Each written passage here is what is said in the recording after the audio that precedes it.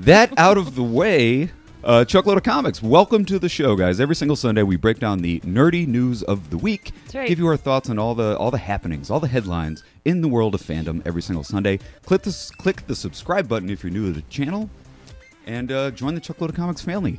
Chuckload of Comics every single week is brought to you by Cold War Games, Arts, and Entertainment.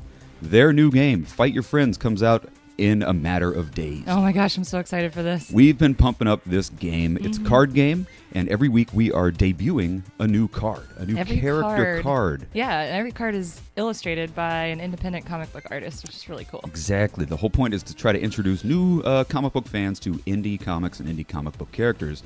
This week's card, is that a baby T-Rex? It is a baby T-Rex. I think these cards get better and better every week, man. Somehow these cards just keep getting better. This character is a character by the name of Darby. Darby, the book is called Darby. It's a web comic. It's available on webtoons.com, and I believe darbycomics.com as well. Sweet. It's by Sherrod Jackson, and it is the misadventures of a bloodthirsty baby T-Rex.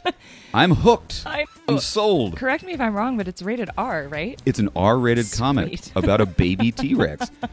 I checked it out on webtoons.com. It's called Darby. It is awesome. He's got like 37 issues out there. That's so cool. So go to webtoons.com. Yeah, find Darby.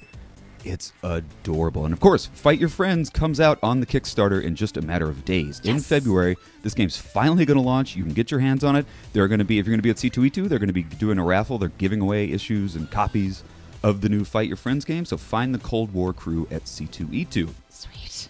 So before we get into the news of the week, guys, your required reading for this week, Uncanny X-Men number 11. 11?